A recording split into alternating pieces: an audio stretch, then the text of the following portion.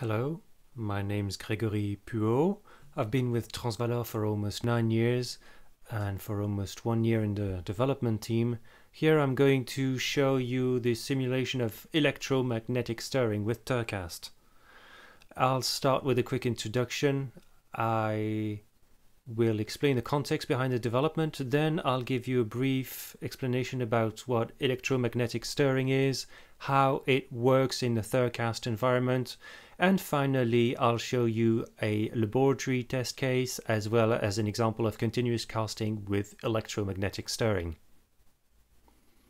The implementation of electromagnetic stirring in THERCAST has been based on the work of Luca Marioni, as well as the 10 years of expertise of Transvalor in electromagnetism simulation with the electromagnetic solver used in Forge to simulate induction heating and also more recently to simulate magnetic pulse forming processes. What I'm going to present here is mostly about continuous casting because that was the main application in Luca Marioni's thesis, but it will also be available for other types of applications. The integration in the THERCAST solver of this feature was made possible thanks to industrial cooperation, and it will soon be available in the next THERCAST major release. After explaining the context briefly, I'll explain what electromagnetic stirring is. Electromagnetic stirring makes it possible to put a conductive fluid into motion with an electromagnetic field without contact then. The idea is to use a variable magnetic field that's going to induce currents in the conductive fluid.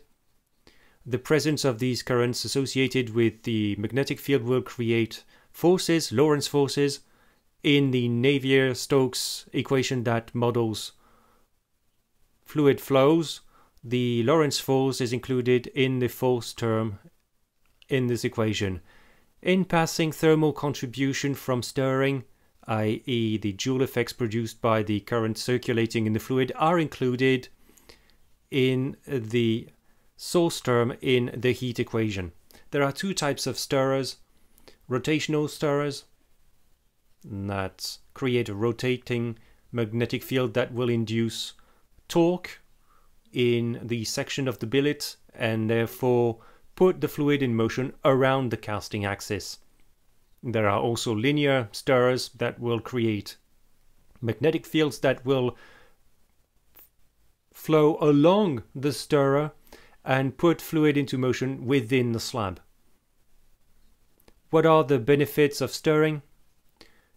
Electromagnetic stirring helps improve surface quality and also helps have a more uniform shell thickness.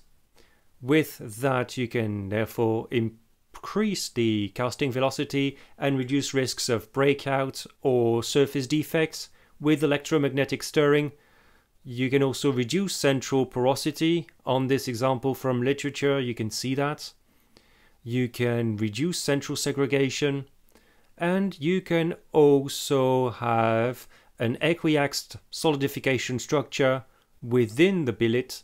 You can see that on another example from literature. Without stirring at the top, you've got a columnar structure coming from the center, from the edge to the center, whereas with stirring, this columnar structure stops quickly and it's replaced with an equiaxed solidification structure. Why simulate EMS? Well, simply because it's not so easy to put in place. To determine what is the best position of the stirrer or stirrers in the machine or in the mold, or also how to optimize the stirring itself and the power supply to the stirrers, it's not easy. On this example from literature, you can see that regarding the width of the equiax structure shown on the curves, you quickly reach a plateau, and you can also see that for the porosity rate in a part, some parameters like frequency have an optimum, and outside of this optimum, porosity increases. After this quick overview of what stirring is, electromagnetic stirring, I'm going to show how that works in a THERCAST environment. The strategy that's used to simulate electromagnetic stirring is the same one as the one used in the Forge software to simulate induction heating, with the use of two solvers that are going to communicate with file exchanges. The electromagnetic solver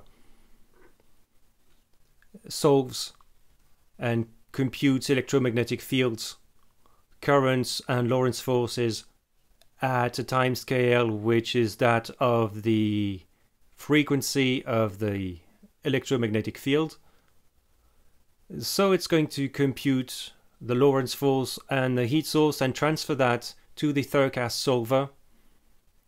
The THERCAST solver is therefore going to add the heat source to the source term of the heat equation and the Lorentz force to the force term of the Navier-Stokes equation and computes parameters. It happens as usual then, and at some point, depending on coupling parameters that are inputs, the THERCAST solver will consider that it's time to update the Lorentz force and will then stop and provide the electromagnetic solver with the temperature field used by the electromagnetic solver to update the electromagnetic material properties and a velocity field that will have an impact on the EM fields and the Lorentz force.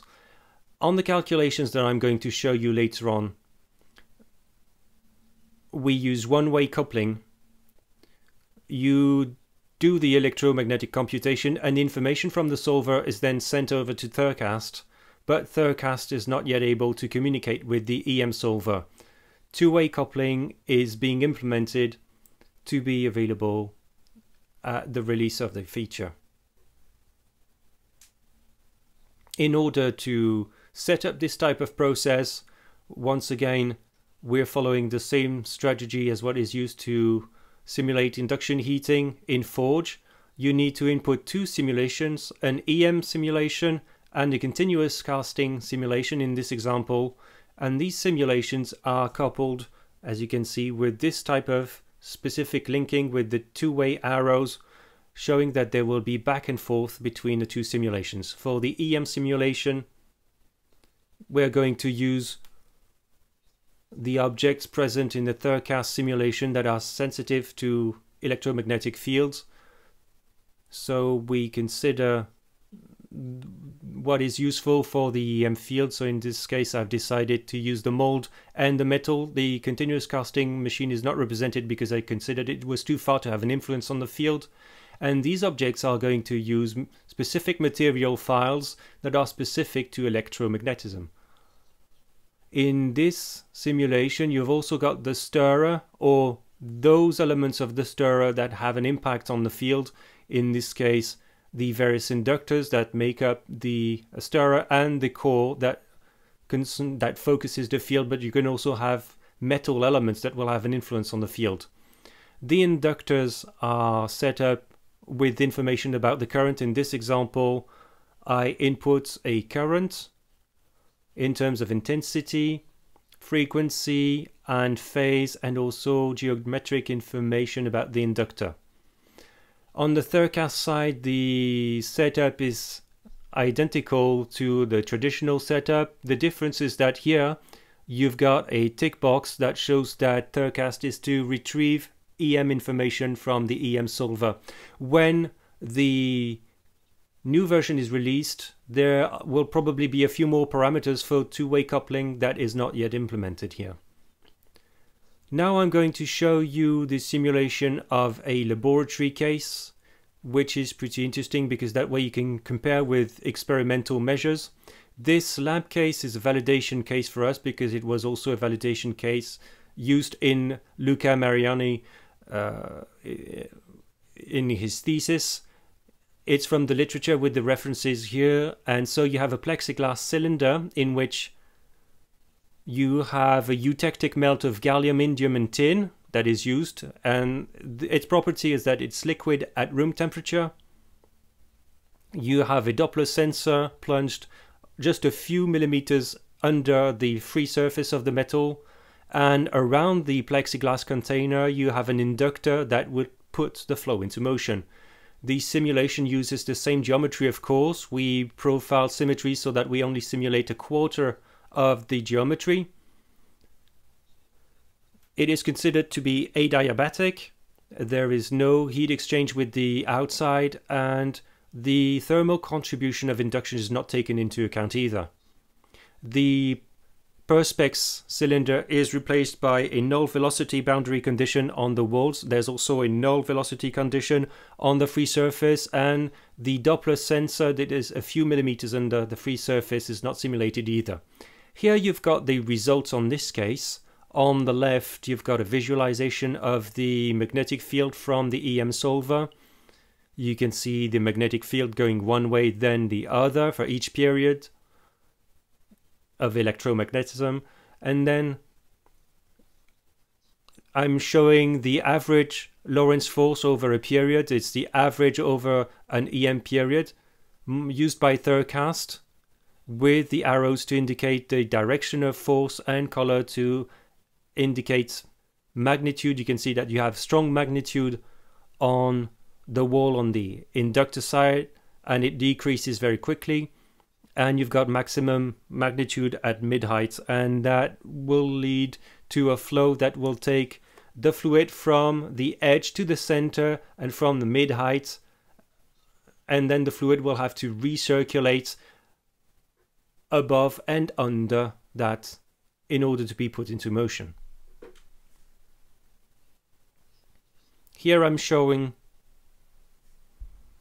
a comparison between the measured velocity curve along the axis by the Doppler sensor, the experimental curve in red, and the axis velocity coming from the simulation. You've got a good fit with the experiment, with small differences that can be easily explained by the assumptions that were made in the simulation, i.e. that this is one-way coupling, and so the fluid velocity cannot have an influence on the field, on the EM field.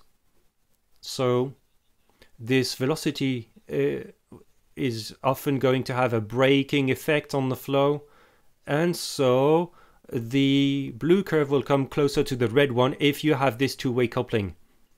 We also chose not to use the thermal component of inductive heating, so we're not using potential thermal expansion effects due to inductor heating, and the free surface is not in motion, it stays flat, whereas it's put into motion by the inductor in reality, which can explain the choppier aspect of the curve directly under the Doppler sensor on the left half of the curve. So now that I've shown this laboratory case, I'm going to show you one example of continuous casting with electromagnetic stirring. I've started from the tutorial available in the THERCAST release that I've changed for this presentation. I've added a nozzle in order to have a different flow that is really characteristic, with fluid that comes in, hits the walls of the mold, and adding the stirrer will lead to rotational flow, so I need to represent the full geometry. I no longer have the possibility of using symmetry on the casting. Since the stirrer is near the nozzle, as I'll show later, I've chosen to stop computing when the metal reaches the first rolls that you can see here. The stirrer that I've used is represented here, inspired by the actual working of a stirrer. However, the shape, the dimensions, and the supply parameters are fully arbitrary. The stirrer is made up of 6 inductors grouped in pairs of 2.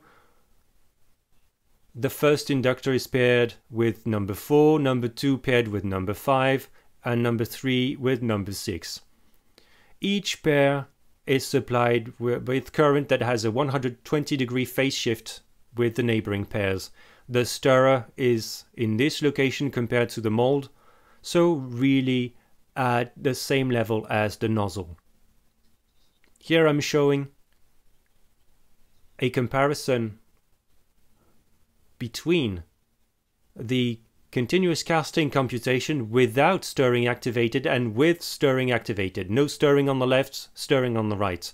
On subsequent slides that I'm going to show, the stirring case is always on the right and the no stirring case is always on the left. Here I'm showing velocity on the cross section through the mold. What you can see in this case, without and with stirring, you've got high velocity at the exit of the nozzle. Without stirring, the fluid coming out of the nozzle hits the side walls of the mold, and the velocity quickly decreases when you go lower into the mold. With stirring, however, you've got a high velocity area that's much deeper, that goes much deeper into the metal, and which is very high near the walls, near the stirrer. Here I'm showing the same result, but this time I'm zooming in close to the nozzle and I'm showing the vectors in volume, and here you can clearly see the rotational component of the flow. You can see the fluid rotating around the casting axis, whereas without stirring the fluid hits the walls and then decreases in velocity. Here I'm showing on the upper half of the mold, this is only the top half of the mold, I'm showing the liquid fraction on a central cross section. What you can see is that when stirring is activated, solidification starts much lower in the mold, and above all you've got a variation of skin thickness that is much smoother, that's slower also than in the no stirring case, where the skin quickly acquires a thick skin. Here I'm showing transversal cross sections along the mold, along the casting. The nozzle is at the top. Here you can see the top half, the top part of the mold, and the exit of the mold is here at the bottom. You can see clearly that a full solidified skin appears much lower, deeper when stirring is activated. However, you can see that solidification starts in the corners because here velocity is lower, the stirring velocity is lower because you've got dead spots. And so you've got a smoother variation in skin thickness. And you can clearly see that here without stirring you expect to have a skin that will appear on all sides more or less at the same time. Here what you can see is that it starts rather in the corners and gradually it's going to solidify along the flat surfaces. So to conclude, the electromagnetic stirring functionality will be available in the next THERCAST major release. What I've shown here for a continuous casting application, because this is the main topic of Luca Mariani's thesis, that's going to be available for other types of processes. It can be used in THERCAST for foundry casting or ingot casting. This feature is compatible with other THERCAST features like macro segregation TTT or self-radiation. The cases presented here only use one-way coupling because two-way coupling is still under development. However, you can already see a major effect from stirring on metal flow and solidification, and above all on all the possibilities that THERCAST offers to simulate these types of processes. Thank you for your kind attention, and let's now move on to the Q&A session.